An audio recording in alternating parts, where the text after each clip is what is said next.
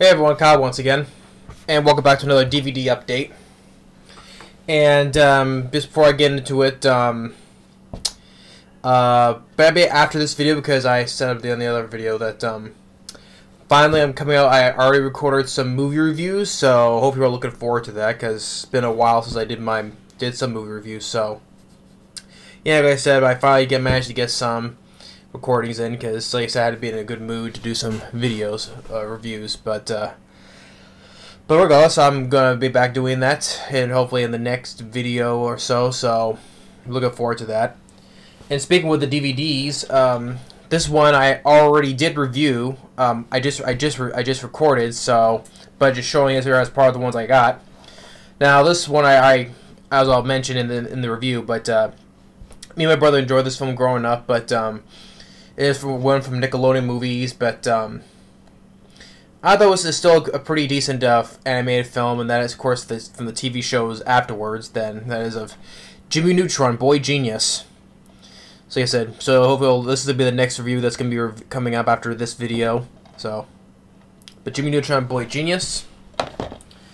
Next is of the one that came out last year, which surprisingly made a decent amount of money, despite, you know, what happened last year. But that is of Tenet, new film from Christopher Nolan.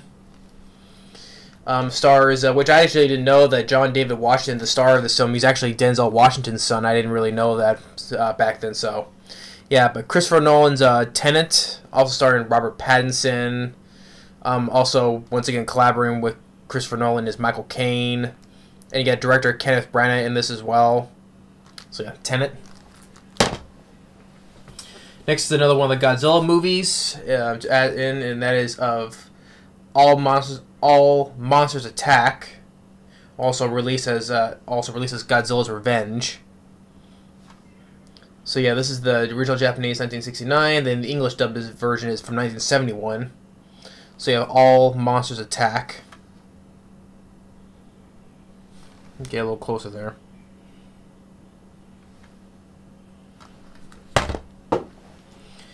Next, there are three films I want. These films I was interested in. Well, two of the ones are well known, but three of these movies are directed by an actor who he's an actor and directed as well. But show these. But these three films here are from the same director here. First off is In Love and War, starring Sandra Bullock and Chris O'Donnell. So yeah, In Love and War. Then you got the award-winning movie Chaplin, starring Robert Downey Jr. portraying as Charlie Chaplin. And then you got the film, also the winning film of Gandhi. He's played by Ben Kingsley. Now, what I say about these three films here. Now, all three of these films are directed by Richard Attenborough. Now, Richard Attenborough, if anyone knows the name, he's mostly well known. He's directed other movies as well, but in acting-wise, probably everyone knows him from starring as John Hammond from Jurassic Park. John Hammond, the founder of Jurassic Park, yeah. So yeah, so all these three films here are directed by John Hammond, basically.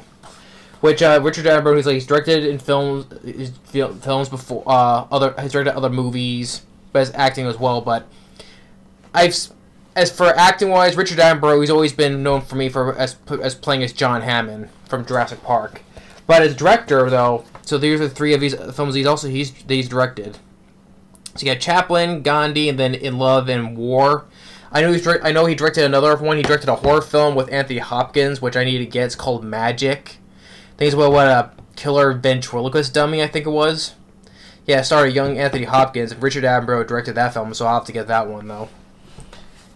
I think also he directed another one called Grey Point, or was it Greyhound? I forget though, but Richard Attenborough, you know, he's John Hammond in Jurassic Park, but as a director, I got three of his films, and of course he passed away in 2014. May he rest in peace. Yeah, rest in peace, Richard Attenborough. Next is of These over here.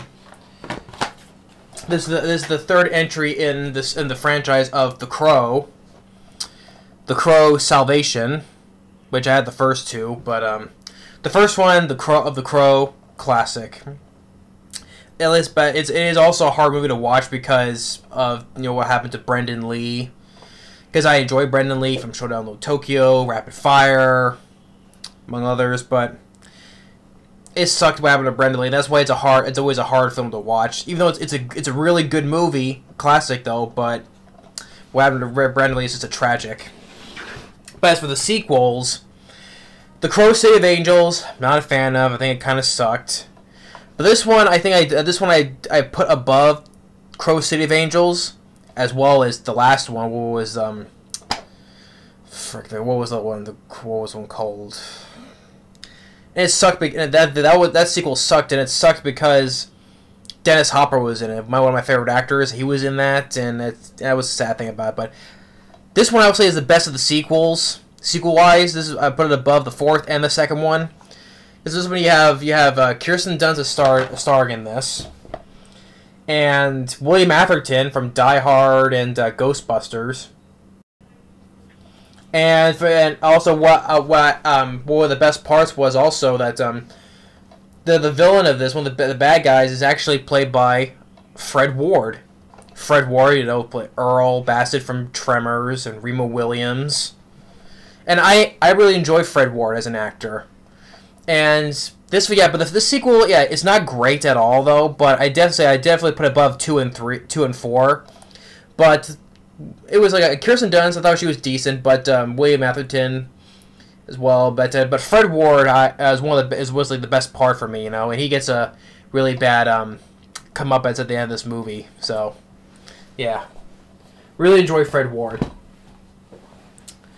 Next is this was a hard to find one, but this is directed by a guy who directed Nightmare on Elm Street Part 2, Freddy's Revenge, and that is Arachnid. It's another one of those giant spider movies, which I remember seeing this on Sci-Fi long ago. I think it was. This is released by Lionsgate though, and it's just by Tremmark. The Brian Tremor that did the Leprechaun movies. Definitely watch this over the Leprechaun movies, but Jack Sholder, who directed Nightmare on Elm Street Part 2, Freddy's Revenge. He also directed the 81 or 82 film called Alone in the Dark. No affiliation with the 2005 movie movie, the same name, but I remember seeing the practical effects in this, especially the giant spiders, was pretty well done. Even though it's not great because it's characters and all that, though, but I could watch it for good special effects. Because there's at least some time and thought put into the giant when it comes to the giant spider. But as for other films that are about giant spiders, I think I put 8-Legged Freaks above this, because even though it's CG though, but there are some practical moments in 8-Legged Freaks. But I like David Arquette though. But as for other spider films, Arachnophobia is definitely one of the best ones. But this one is. I think this is also one of those. I think this DVD's out of print. I think because I was looking elsewhere, and I think this is out of print. If so, then I got one of the out of print movies of this kind. So Arachnid. And there was also one other one called In the Spider's Web. I think it had Lance Henriksen in it. I can't remember, but as for other killer spider films, like I love Arachnophobia, and then 8-Legged Freaks, and among others. Well, some if they're bad CGI though. At least here that was effort with practical stuff. Next is another film, a drama starring Liam Neeson. That is of Michael Collins. And in supporting cast, you have the late Alan Rickman, may he rest in peace. You have Julia Roberts, and then you have Stephen Ray. The name sounds familiar. Yeah, that name sounds familiar. Stephen Ray. I have heard that name somewhere before. And you got Aidan Quinn. Aidan Quinn, I remember who played from Stakeout. Rich Drivers and Emilio Estevez, who was the bad guy. Aidan Quinn. But yeah, Alan Rickman, Hans from Die Hard and Snape from the Harry Potter films is in this. So, but yeah, but I enjoy Liam Neeson and Julia Roberts in this. So, this one got praised. I give this back here, giving it 4 stars, saying it's powerful. If you liked Braveheart, you'll love Michael Collins. Well, I don't know, so I haven't seen it, but I don't know if it'll be good as Braveheart or not. So I will not know about that though. But Michael Collins. Now, this is a very interesting one, considering the history of this production of this movie, all the numerous problems that this film went through, and that is of The Island of Dr. Moreau. Yeah, the novel by H.G. Wells, and you got the effects by Stan Winston involved in this, and you got Val Kilmer in this, and of course Marlon Brando, which, you know how sometimes he was just like woohoo, you know, especially this movie. Yeah, David Thewlis as well, and I also know that Ron Perlman was in this as well. So yeah, but the numerous production problems this film had, especially also with Marlon Brando as well. Yeah. But one thing you can give credit to is the special effects in this film. Some of the practical effects was well done, though. I can give it that. And so I like Val Kilmer, you know, as well. So, but I have to give this a watch all the way through, though. But I know it's just whether if you say this is a good or a bad movie, maybe it's one of those so bad it's good though. But like I said, if the countless problems this film had, so you have to, you know, just judge it for yourself. And then next, I get them over here. Yeah, this is I gotta do the big pile up right here. So, get into well, I got 2 animes though, but the other films are anime related. Well, let me show. I'll get to what I mean. But first off, as for animes, I got 2 other animes here. This one here called Gourmet Girl Graffiti. Never heard of this one, so I'll have to give this a watch. But it's a girl who likes cooking, I guess. I'm sure it's definitely not the same thing with Food Wars though, but it's something. So something that's like, it's a girl who likes cooking, so give this a watch. So like I said, I never heard of this one, so I don't know anything about this one. Now, this I did heard of though, the story is, I'm sure this was gonna be a rant though in the future, so maybe next time I do anime month. Yeah, I don't think maybe this is giving it the story. But hey, who knows? But give the setup of this. But Kiss X Sis. If anyone's ever heard of this anime, and you know the premise of this, you'll know what I mean. Yeah. So I don't need to go details on this one here, but hey, just for the sake of curiosity, you know, why not? Because everyone knows about this anime and the whole premise of it. Yeah. And anyway, so that's all for the animes, but the ones I'm getting to is, say, anime related, but these are like the live action adaptations from these animes. We'll start here from the ones that are from the Japanese ones, because these are live action adaptations of the animes that are Japanese. So, well, the first one, and that is of Parasyte, or it's called Parasyte Maximum. So yeah, this is the Japanese live action Japanese adaptation of the manga / anime of Parasyte, with our main character Shininji.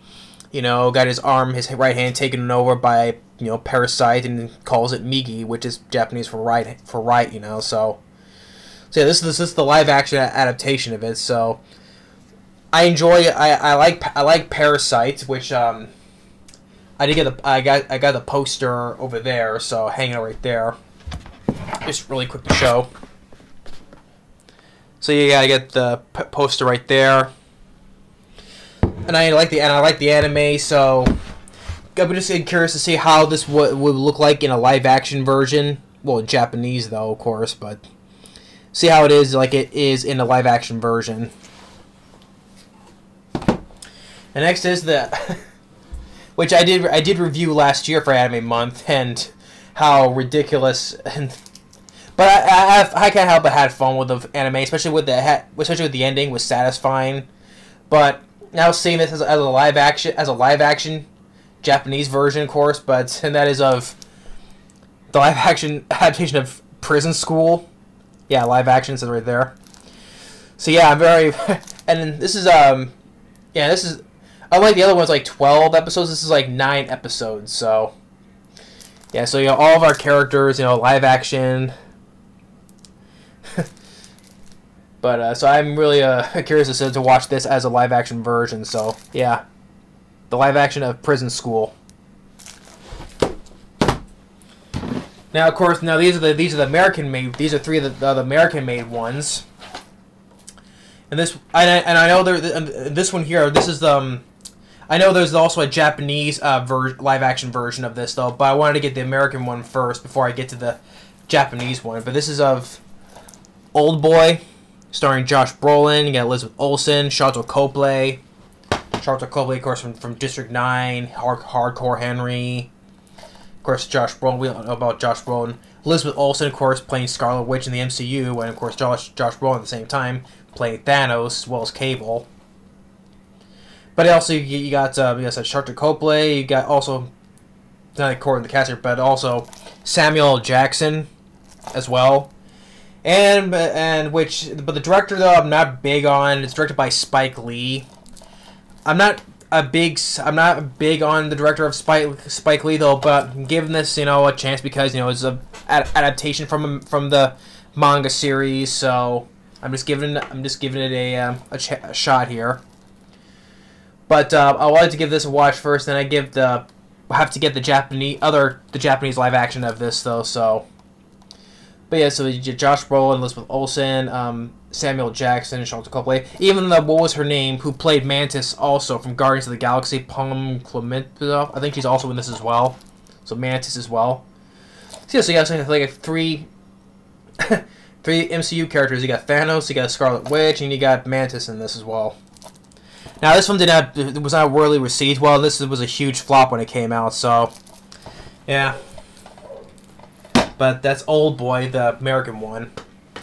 And next is of course this came out in 2017. Another one adaptation from the movie. I forget this was a manga series, but this is from the movie as well, the animated movie. And that is of Ghost in the Shell, which I did see, and I thought it was decent. I did not hate this movie. Yeah, despite the whole freaking where they got criticized because of the whole whitewashing thing, because of the cast of Scarlett Johansson. That was at the same time the same thing happened with Tilda Swinton for her cast as the Ancient One in Doctor Strange. Yeah, I know this is the characters, where the characters were though, but as long as they do a good job, I can let that go, because hey, with Tilda Swinton as the Ancient One in Doctor Strange, she did a good job, so I had no problem with it. Here though, I thought this film was decent, even with Scarlett Johansson's cast in this as well. Okay, I don't think that wasn't that big of a deal, but apparently when it came out, it was a big, huge deal. But although watching this again, I think I do put this above the animated one, which the 90s anime of Ghost in the Shell, which I have to watch again because I do. What did I remember like? I thought I did like that one, the original Ghost in the Shell animated movie. But I gotta watch it. I haven't seen that in a while, so. But I'm just doing a comparison. But this one I thought was decent, and especially also one of the highlights of this here is him right here is beat Takeshi Kitano. Now, if you recognize him. Well, he was in Johnny Mnemonic with Keanu Reeves. Much younger because he had black hair, But of course he's much older here though. But I'm saying he was in Johnny Mnemonic. But what I mostly remember him is he, of course, if I remember from the show the game show Takeshi's Castle from the 80s. Or, if you want to put it as the American title, Most Extreme Elimination Challenge. Yeah, so that's Vic Romano right there himself. The English title, though. Yeah, so yeah, his new name Takeshi, though, but in the English dub, it's Vic Romano. So yeah, Vic Romano himself is in this movie. Which I liked him, because for helping with the English dub and helping with the English dub of MXC made it very funny with him in it as well. But I like Takeshi though. I liked him in Giant Mnemonic, and I haven't seen his other stuff that he did in Japan though. But besides MXC though, but it was nice to see. It was nice to see him in this because hey, I like him, and his new comparisons. I haven't seen him since then, and of course he's looking older in this because it's been years later. But I like him, and It was nice. It was nice to see him in this. Yeah, so Vic Romano himself is in this, so that's one of the highlights for me right there.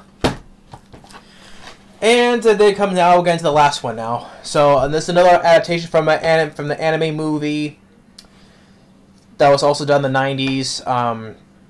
And speaking of, it's also with Samuel Jackson as well, which was Old Boy. Now this is another adaptation, and that is from the anime. That is of Kite.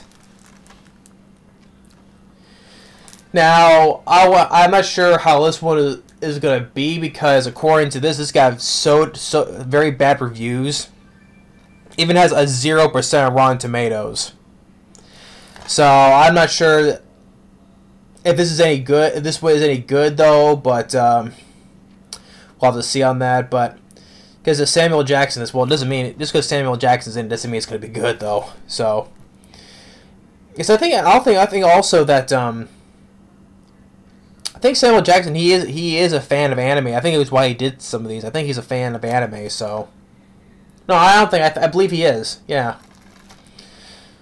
So yeah, Samuel Jackson just yeah, there's one thing I got. So, but it's from the other live action adaptation from the anime with the movie Kite. Oh, I think I did. Did I show that from a DVD update long back? Yeah, I believe so because it came with a double. It was a double feature. It came with the original anime movie and then with the sequel, Liberator. Yeah. But this is the live action version of it from what 2013 or 14. So. But yeah, that's the live action of Kite. And that's basically it. So yeah, it's another long DVD update. So a lot of stuff here with animes and some other dramas and horror and other animes. But yeah, so here's to give those movies a watch. Well, the first of the live action Japanese anime ones. So like Parasite, Prison School, especially. Give a kind of watch, and I did remember I said Ghost in the Shell was decent. So, but yeah, but hope you enjoyed this video, and stay tuned for the next video will be my uploads for more movie reviews. So stay tuned for those, and we'll see you all later.